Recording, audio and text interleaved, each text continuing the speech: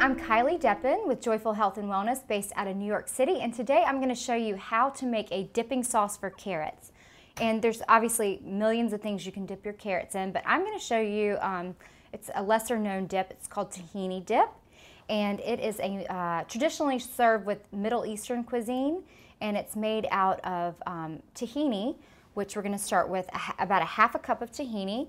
And this is just ground up sesame seeds. So it's actually like a nut butter, believe it or not. It's got a little bit of natural sweetness to it. And the reason I like this, this is a gluten and dairy-free recipe. Most dips are not dairy-free, but this is good if you are dairy-free like I am.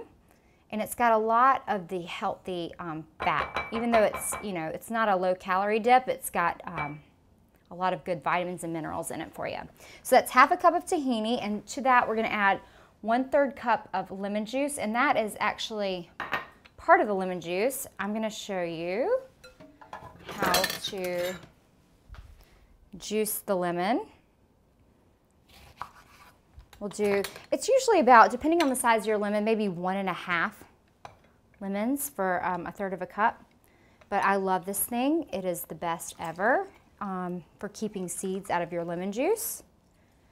So glad I bought it. Definitely worth the $10 investment. So there you have 1/3 cup of lemon juice, and then we're going to do maybe half a teaspoon of sea salt. I always use sea salt rather than the other salt, like the iodized salt. I'm not a fan of.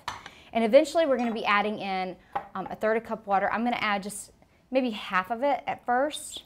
You want to make sure you get the right consistency.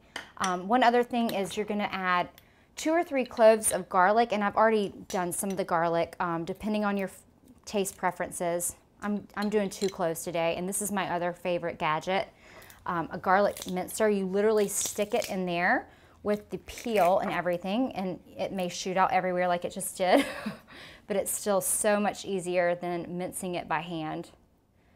Okay, so you can leave the garlic out altogether if you don't prefer that flavor, but it really is great with the creamy, smooth texture of the tahini.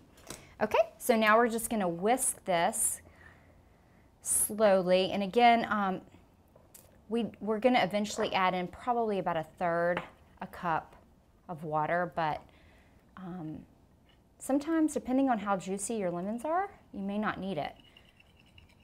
And as you whisk the dressing together, it's going to change colors. I don't know if you can see that right now, but it actually gets lighter. Okay. And I don't think I'm going to use all of the water today because it's getting really nice consistency. So be sure to add in your water just a little at a time. This also makes a great salad dressing, in which case you would add a little more water, but I think for today we're good. See, it actually gets thin and then it thickens up a little bit. So there you have it. This is what to dip your carrots in. Tahini sauce.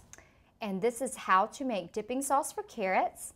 I'm Kylie Deppen with Joyful Health and Wellness. For more healthy recipes, check out my website, joyfulhealthandwellness.com, and thanks for watching.